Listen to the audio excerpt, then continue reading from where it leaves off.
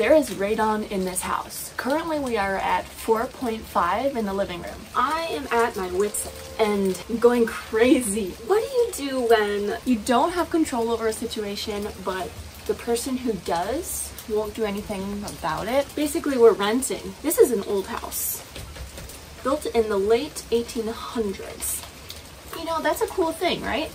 It's cool, but you gotta take care of it, right? Would you like to come into the cellar with me and see the state of things and how our landlord takes care of things?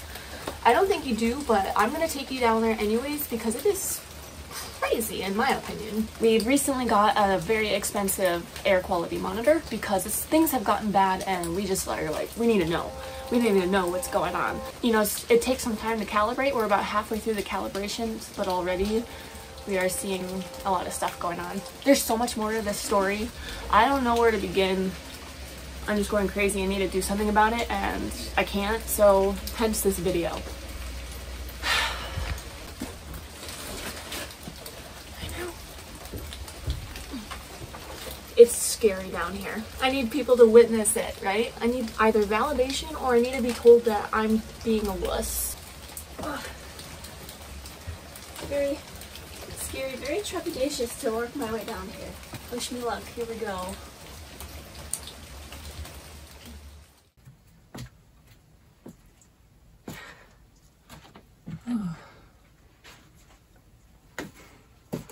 Oh yeah, you see this stick here? You're wondering why that stick is here? I wondered that too. You want to see what it's supporting? Sure, no problem. Remember, you asked for it. Okay. Here's where it starts. Okay. There we go.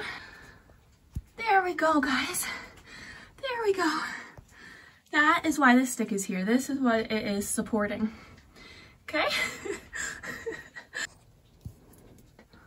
Holy spider webs.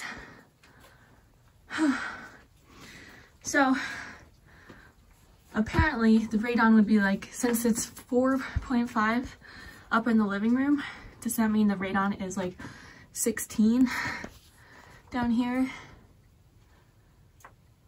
Why are these rags all over here?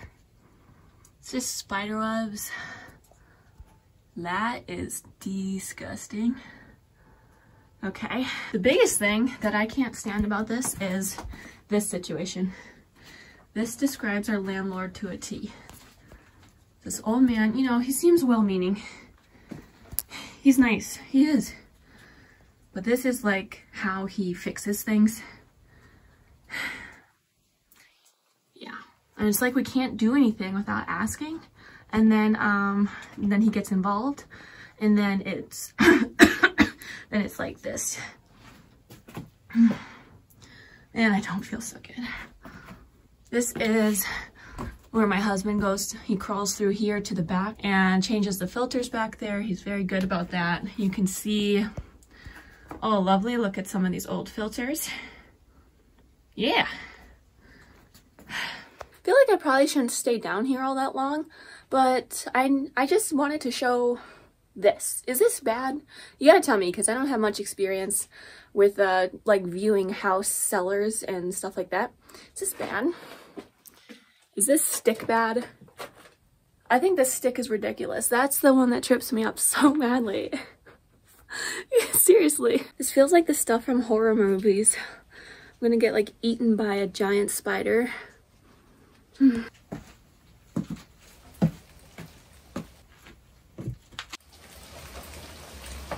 gonna come down here? I don't blame you for not wanting to. Hi, I know.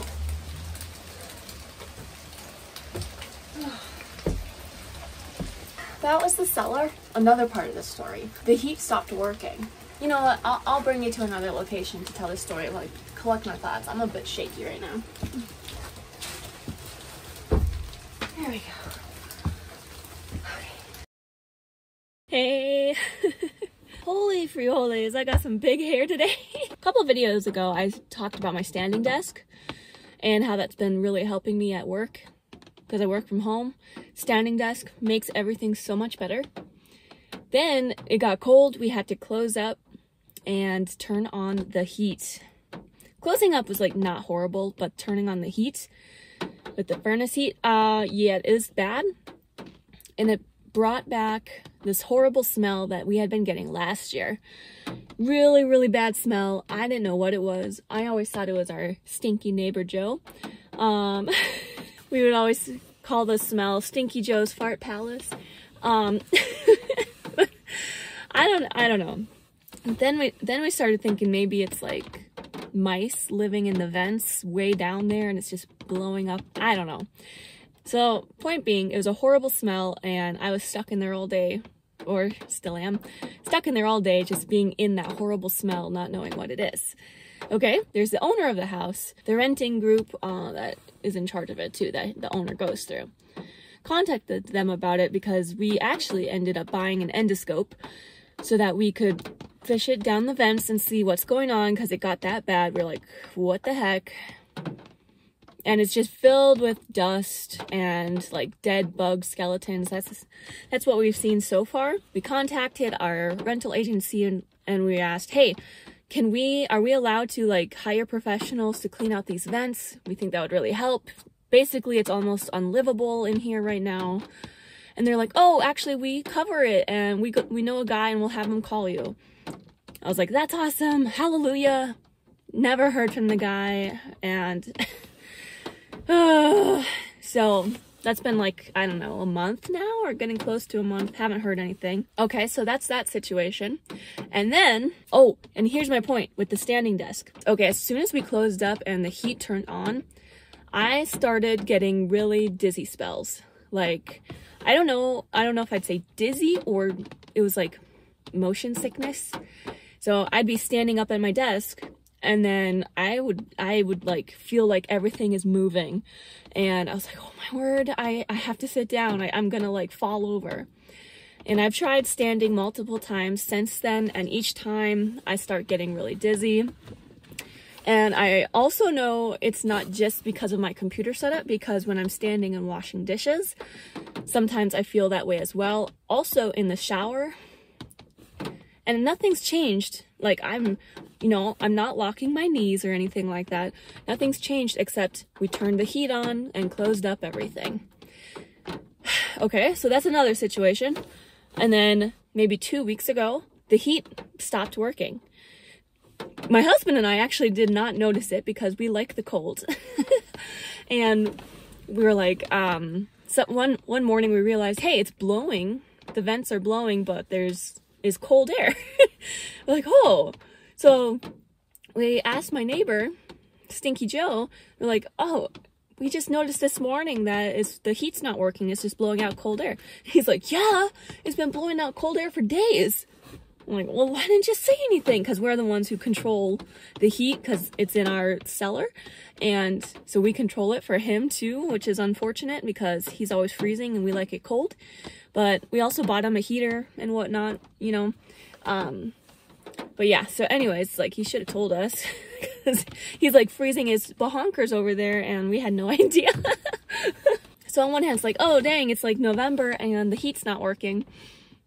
But it was kind of nice. I was like, oh, there's no smell.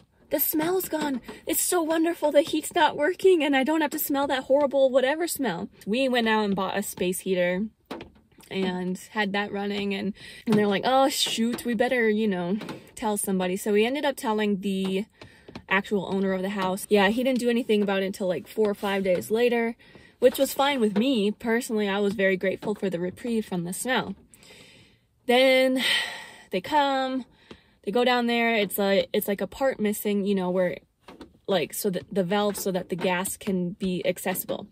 And so the guy replaced that and the heat started working. However, this is where more things happened. Okay, so that was Friday. I was at work in the house. I have to go to the bathroom, you know, like humans do. Clocked out so I could go to the bathroom. Check my phone and my husband's texting me saying, oh, I'm getting taken to the ER. Yeah, there's been so much going on. 2 Fridays ago, he went to urgent care. He's been having issues. And it's always around this time of year at this house. This is our 3rd year at this place. He went to urgent care 2 Fridays ago. You know, they're like, nothing's wrong with you. Your heart's perfect, your blood's perfect, whatever. Then it was this, whatever day it was. His coworker, they thought he was almost gonna die. Brought him to the ER. I saw that text like 30 minutes later. Like, my husband had the car at his job, so what I had to do is, instead of Ubering straight to the hospital, I had to Uber to the car, you know, just in case, whatever, so that we would have the car, Uber to the car where his job is, Uber to, and then drive to the hospital, not knowing what, like, if he was, like, alive or what. Don't need to go into the details because that's personal, but point is, they're like, nothing's wrong. So frustrating, you know. They're like, they gave him a Holter monitor. They're like, hey, try to make the episode happen again over the weekend. And just like, they just want to record the episode, you know, so that they can actually try to see what's going on. But it's like, that like almost killed him the last time, so sure, let's just have that happen again. Here comes my neighbor again. This happens every time I come out here and film. So basically, that was the hospital's plan. Try to almost die again. Then we can record it and see what happens. So the next day, he obviously stayed home and was working from home. And basically, I'm like freaking out, like because he was getting bad again. He was getting close to another episode. And he's basically like, get prepared to do CPR. I'm watching YouTube videos on how to do CPR. You know, I got trained like, what, a decade ago for some job I had. I haven't looked at that since. So there I am trying to study up on how to do CPR in case I have to perform that on my husband, which the hospital is hoping will happen. Also, I'm trying to like get ready to clock in for my job. So it's like, oh, okay, great. Okay, honey. Well, if you start dying, just walk into the living room and lay down and I'll get ready to do CPR. That's the point we were at, you know, making a plan for that.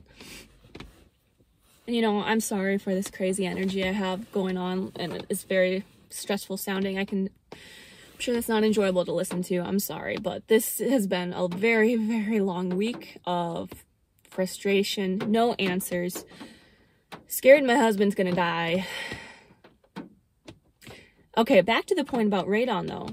Okay, so the heat starts working, you know, they fix the heat. We were in the hospital all day, we come back and, you know, the heat's working and the house stinks like the horrible smell again. Okay, whatever. We had bigger things on our mind at the time. I can't remember, I don't know. And then the heat starts working. The radon levels start climbing. That's the point of this whole thing. The heat starts working, the radon starts climbing. Higher and higher. We did notice the particulate number went down because we stopped using the space heaters. So it seemed like the space heaters are really bad, actually. Even though it's preferable to horrible smell coming out of the vents. It seems like space heaters do a lot of damage with the particulate index, whatever you want to call it. And then here's this morning, and we were like, I think the heat stopped working again. Last night, it was really bad. Like, the house, it was so bad, you know. We closed our bedroom door, you know. We have this huge filter, homemade filter that my husband made, and we use it all the time. But seriously, you can, look at this. Look at this.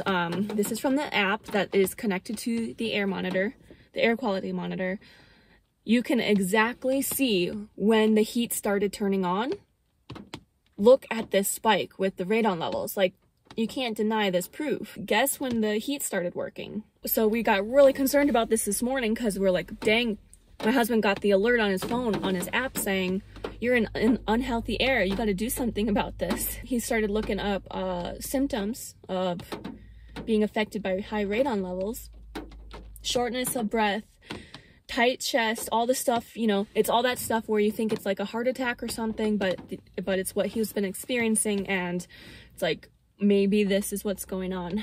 Thankfully, we've made the step. We are month to month now. We're paying the premium price to be month by month, and not be locked into a lease like that. And I want to, you know, I've been pushing to move for years, but it's always like, oh, basically we hate where we are, and getting locked into another lease at some other place that is even more corporate-y, you know, like an apartment complex, is a nightmare as well. But we've got to start we got to do something, because this is seriously detrimental to our health.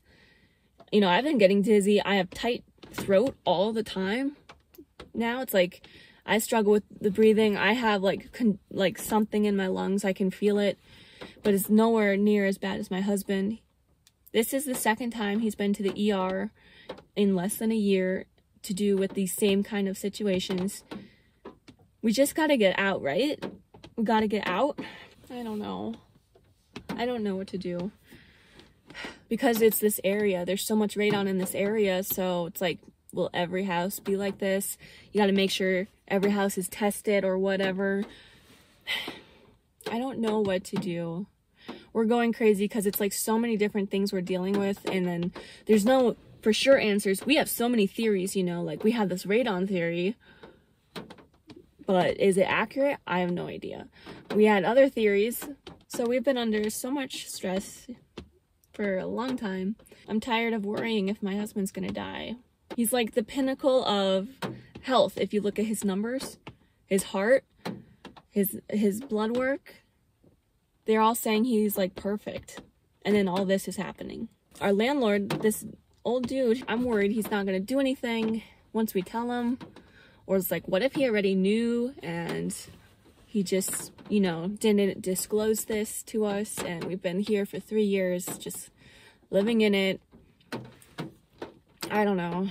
It's very freaky. The levels are like equivalent to what, smoking 10 cigarettes a day or something, to the impact on your lungs. Our plan was to break free from here a long time ago, but we don't. The problem is always having mobile income, being able to bring our income with us, because we've learned the hard way that if you can't bring your income with you, you're going to just suffer more in the long run, because it's going to be like a short-lived little fun adventure, you know, like we did with van life, and then you're going to have to like go to the city and work, and it's just it's never sustainable, and it's doesn't work. So we've been trying to get to the point where we can be financially mobile, and we keep getting locked in leases. We made it through a whole nother lease, and then we were able to do month to month. And if we leave now, we're going to get locked into another lease, and we're not ready to just go off and do the van or whatever, you know? So I don't know what to do. All right. Thanks for listening to my rant. Thanks for letting me vent and get this out. Vent. No pun intended. If you've had a similar experience and have learned the hard way from something, I would love to get some of your knowledge and wisdom. All right, I'm gonna go. Sorry for freaking out. Thank you. Bye. You know, just to wrap up, I guess all this experience has been a reevaluating of life. You know, life can be so short, and getting stuck in this kind of pointlessness of just working for just, yeah, just don't forget that life is short, no matter what age you are, and nothing is guaranteed. So let's make the most of it.